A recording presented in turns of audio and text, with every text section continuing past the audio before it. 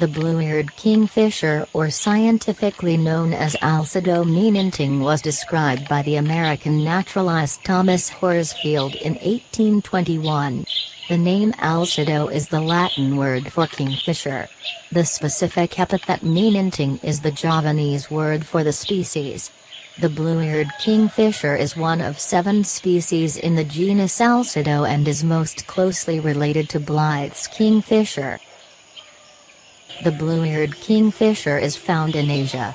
The range of this species stretches from India in the west, eastwards across Nepal, Bhutan, and Bangladesh, and further into Myanmar, Thailand, Cambodia, Vietnam, and Malaysia. It is found mainly in dense shaded forests where it hunts in small streams. The usual habitat is pools or streams in dense evergreen forest and sometimes mangroves, situated under 1,000 meters of altitude.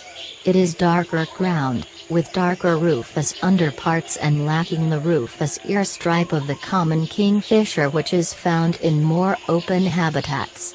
A number of subspecies have been described that differ in measurement and color shade. Adult males have an all-dark bill while females have a reddish lower mandible. This 16 cm long kingfisher is almost identical to the common kingfisher, but is distinguished by the blue ear covers, darker and more intense cobalt blue upperparts, with richer rufous underparts. The juvenile blue-eared kingfisher has rufous ear covers as in the common kingfisher, but it usually shows some mottling on the throat and upper breast which disappears when the bird reaches adulthood. Young birds have a reddish bill with whitish tips. The blue-eared kingfisher is largely resident within its range.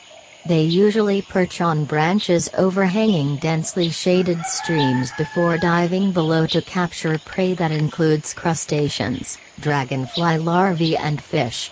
Other insects including grasshoppers and mandibles have been recorded.